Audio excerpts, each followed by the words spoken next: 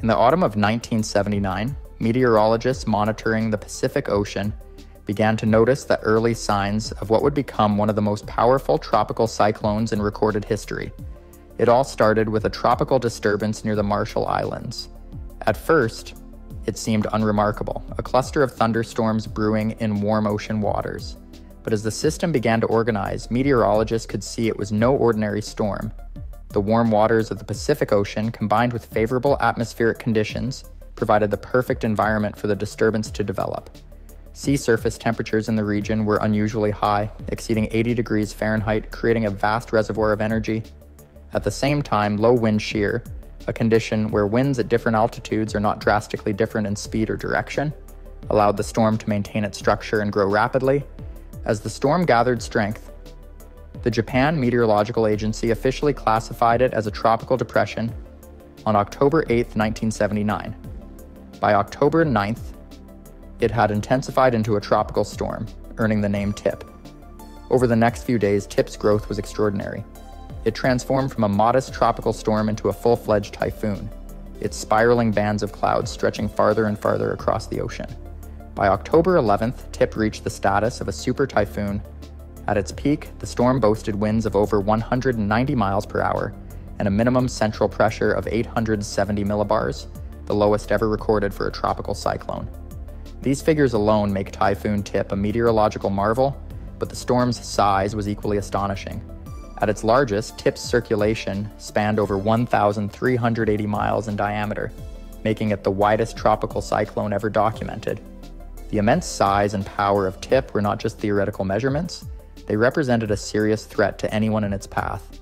Meteorologists faced the daunting challenge of predicting where the storm would go and how intense it would become. In an era without modern satellite imagery or advanced computer modeling, this task was as much an art as it was a science. Using weather balloons, aircraft reconnaissance, and early satellite data, they worked tirelessly to track Tip's progress. By mid-October, Tip had become a storm that defied imagination. Its enormous eye, a calm, eerily clear area at the center of the storm, measured over 20 miles across, surrounded by towering walls of clouds where the most violent winds and heaviest rains churned. This was the calm before the chaos, as the typhoon approached areas where its impact would be felt most acutely. Communities across the Western Pacific scrambled to prepare.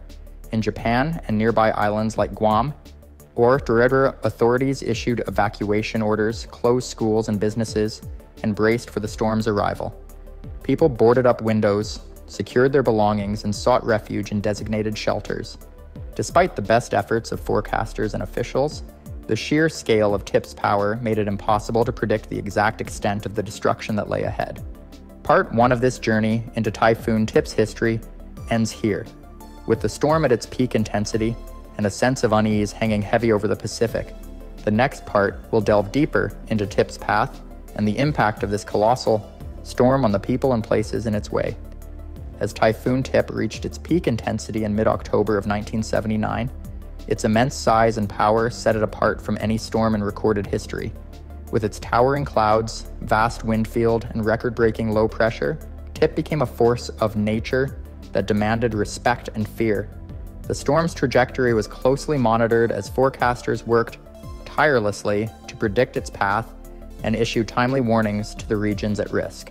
Tip began its journey westward across the Pacific, its spiraling arms stretching out over 1,380 miles. The storm churned through open waters, gathering moisture and energy from the warm ocean surface. While the storm's eye remained a quiet center of calm, the surrounding eyewall was a region of unrelenting chaos. Wind speeds soared to over 190 miles per hour, accompanied by torrential rains that poured down in sheets, obscuring visibility and creating treacherous conditions for ships at sea. As the storm moved closer to land, the Japanese island of Guam found itself in Tip's vast outer reach. Although the island was spared a direct hit, it still faced strong winds, heavy rains, and rising seas. Coastal areas were inundated by storm surges, forcing evacuations and leaving residents grappling with power outages and flooded homes. Fishermen scrambled to secure their boats, and emergency responders worked around the clock to protect lives and property. While Guam experienced only a glancing blow, Japan's southern islands braced for the storm's full impact. Typhoon Tip shifted slightly northeast, sparing the most populated regions a direct hit, but still unleashing its fury on the Ryukyu Islands. Strong winds tore through towns, toppling trees and power lines, while torrential rains caused landslides that buried roads and threatened entire villages. At the same time, the storm's massive circulation caused ripple effects far beyond its immediate path. In the Philippines, hundreds of miles away, heavy rains brought by Tip's outer bands triggered flash floods and displaced thousands of families. The storm's sheer size meant that even areas not directly in its path felt its influence, underscoring the far-reaching impact of such a powerful system. Tip's eventual landfall came on October 19, 1979, in Japan's Shikoku region. By this point, the storm had weakened slightly from its record-setting peak, but it remained a formidable typhoon, with winds exceeding 120 miles per hour. Coastal towns bore the brunt of the storm surge, which swallowed entire stretches of shoreline, destroying homes and businesses in its wake. Farther inland, rivers swelled beyond their banks, inundating fields and towns and forcing thousands of residents to flee to higher ground. Throughout the chaos, stories of survival and resilience emerged. Families huddled together in shelters, clinging to hope as the storm raged outside. Emergency services worked tirelessly to rescue stranded residents, wading through floodwaters and navigating debris-strewn streets. The storm's impact on infrastructure was severe, with countless buildings reduced to rubble, roads rendered impassable, and communication networks disrupted. As Tip moved inland and began to lose strength, it left behind a trail of destruction that stretched for hundreds of miles. In the storm's wake, survivors emerged to assess the damage and begin the long process of recovery. Yet even as the winds died down and the rain subsided, the true scale of the disaster was only beginning to become clear. Next, we will explore the aftermath of Typhoon Tip, delving into the human toll, the challenges faced by those left in its path, and the lessons learned from this unprecedented storm.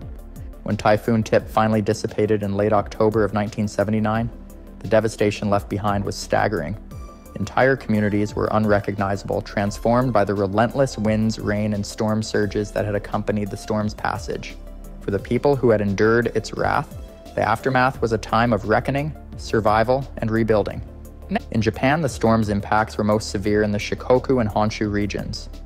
Entire neighborhoods had been submerged by flooding, with homes and businesses reduced to soggy ruins. Farmlands, which were the lifeblood for many communities, were devastated as rivers overflowed, carrying away crops and livestock. Coastal towns suffered extensive damage, with fishing fleets destroyed and ports rendered unusable. One of the most immediate concerns was the displacement of thousands of residents. Shelters quickly filled with families seeking refuge, many of whom had lost everything. In the days following the storm, emergency response teams worked tirelessly to deliver food, clean water, and medical aid to the affected areas. However, the sheer scale of the disaster made it a daunting task.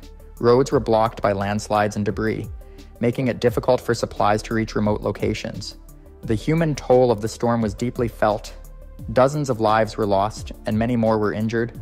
Hospitals were overwhelmed with patients suffering from storm-related injuries, and there was a growing concern about the spread of waterborne diseases due to the contaminated floodwaters. Volunteers and aid organizations rallied to support those in need, but the emotional scars of the disaster were evident in every survivor's story. Beyond the immediate challenges, the long-term effects of Tip were profound. Infrastructure across the region was severely damaged, with roads, bridges, and power lines needing extensive repairs. In some areas, it took weeks or even months to restore electricity and clean water. Schools and public buildings that had been used as evacuation centers required significant renovations before they could reopen. Environmental damage was another pressing issue.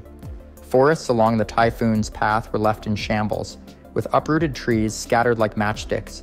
Coastal erosion altered the landscape, and the storm's intense rainfall led to soil destabilization, increasing the risk of future landslides. Efforts to clean up and repair the damage required coordination between local governments, national agencies, and international aid organizations. As the recovery unfolded, stories of resilience and solidarity emerged. Communities banded together to clear debris, rebuild homes, and support one another through the hardships. Local leaders organized fundraisers and donation drives, while neighboring regions sent resources and manpower to assist in the recovery efforts. Despite the immense challenges, there was a collective determination to overcome the disaster and restore a sense of normalcy. In the months that followed, meteorologists and scientists analyzed Typhoon Tip's unprecedented strength and impact. Its record-breaking size and intensity highlighted the need for improved forecasting technology and disaster preparedness. Governments across the Pacific region began reassessing their emergency response strategies, seeking to learn from Tip's devastating lessons to better protect their citizens in the future. As we wrap up, we will reflect on the legacy of Typhoon Tip, examining how it changed our understanding of tropical cyclones and the ongoing quest to predict and mitigate such powerful forces of nature. Typhoon Tip's story did not end when its winds subsided or the floodwaters receded. Instead, the storm left an enduring legacy, one that reshaped our understanding of tropical cyclones and the ways we prepare for natural disasters. In the decades since Tip's unprecedented arrival in 1979, its lessons have influenced meteorology, disaster management, and public awareness in profound ways. One of the most significant impacts of Typhoon Tip was its contribution to meteorological science.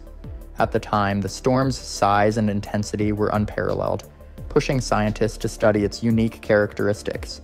Researchers examined how Tip's interaction with warm ocean waters and atmospheric conditions created the perfect environment for such a colossal storm to form.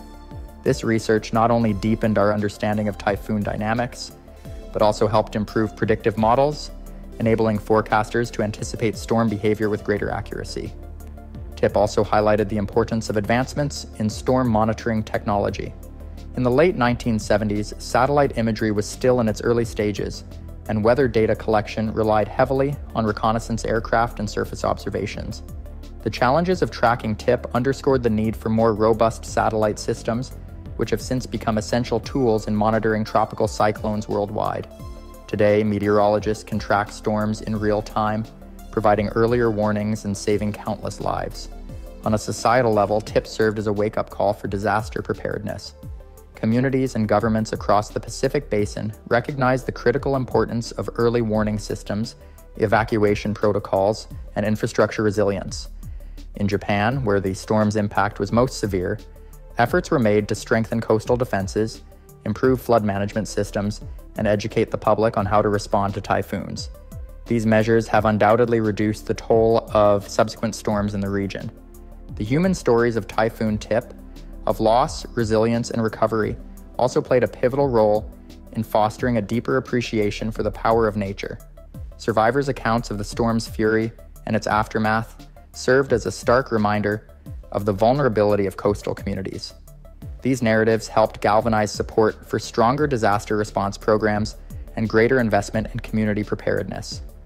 Globally, Tip's record-breaking intensity became a benchmark in the study of tropical cyclones. The storm's name remains synonymous with extreme weather, and its place in history has influenced how we perceive and respond to similar events. It also spurred international collaboration among scientists, governments, and organizations working together to mitigate the impacts of future storms. While Typhoon Tip was a natural disaster of immense destruction, its legacy is also one of progress and resilience. The storm's unprecedented power challenged humanity to rise to the occasion, to learn from the devastation, and to build a future where we are better equipped to face the forces of nature. The advancements in meteorology, disaster management, and community preparedness that followed in Tip's wake stand as a testament to our ability to adapt and endure. As we reflect on the history of Typhoon Tip, we are reminded of the duality of nature's beauty and its potential for destruction. It is a call to action to respect the environment, prepare for the unpredictable, and remain steadfast in the face of adversity. Typhoon Tip may have been a storm of the past, but its lessons are timeless, serving as a guide for navigating the storms of the future.